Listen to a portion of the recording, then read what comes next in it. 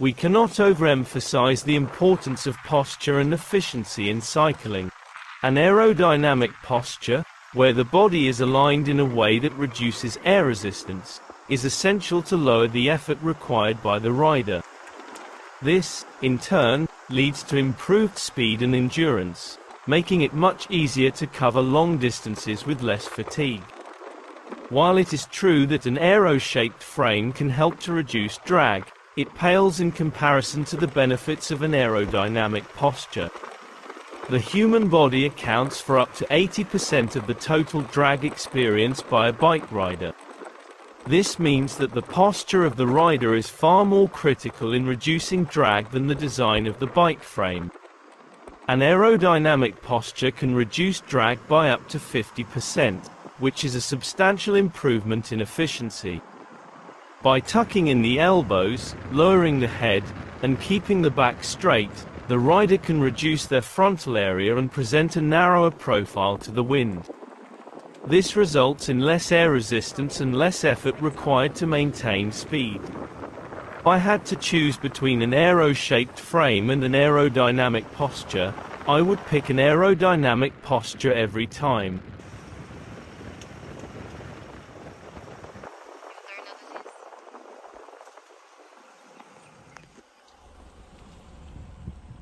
The performance value per dollar spent is far higher with improving rider posture.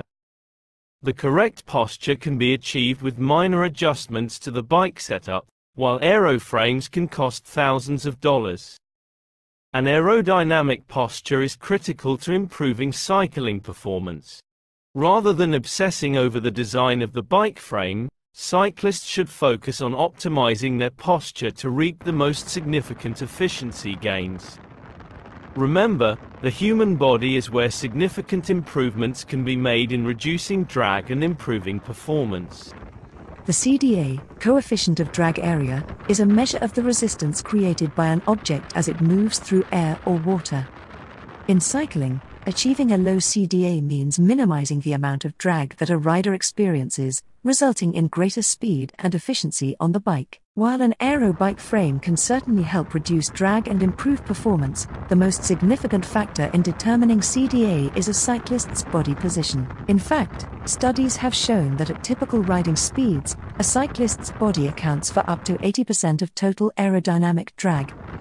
By prioritizing a posture that allows for a very efficient CdA, cyclists can achieve superior aerodynamics without necessarily needing an expensive, specialized aero bike frame. This can save money while also making it more accessible for riders of all levels to improve their performance. But beyond the financial benefits, prioritizing a posture that promotes a low CdA also has significant long-term health benefits. By reducing the amount of wind resistance on the body, cyclists can reduce the amount of stress and strain that their muscles and joints experience during long-distance rides. This can help prevent chronic pain and injuries from developing over time. Achieving an efficient CdA through proper posture is a smart and sustainable way to improve performance and promote long-term health on the bike. While an aero bike frame can certainly help, focusing on optimizing body alignment and balance should always be the priority. Wrap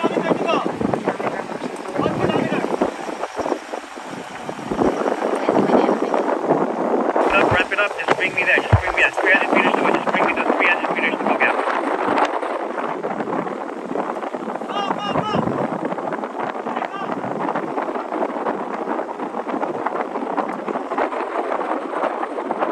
Attack, okay, I'm gonna get.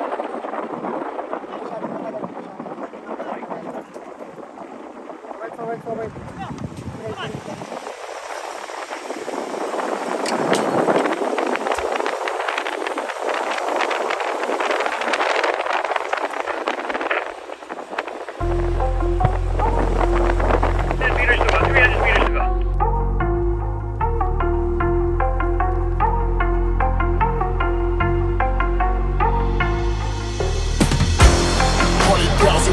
Now my click on pop, gushing, keep it bustin' for my crew. I got this shit I rock. This one's for the nights, I ain't sleep a beat. Work all week, push and leave a message when you hear the beat. Click on pop.